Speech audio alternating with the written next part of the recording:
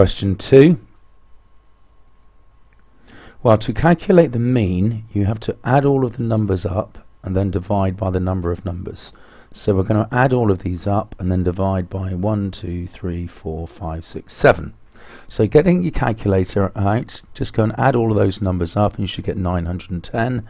Then divide 910 by 7 and we get 130. So the mean is 130. Now that's more than 120, so the centre will run more gymnastics lessons. Now for part B, Zaid wants 1 member of staff on duty for every 15 people who use the fitness suite. There are 85 people using the fitness suite on a Tuesday evening. Zaid has 5 members as staff on duty.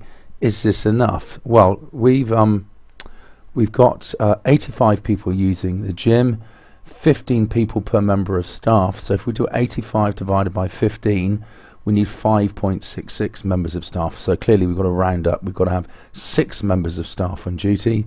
Saeed has only got 5 members of staff on duty, so they don't have enough members and staff on duty.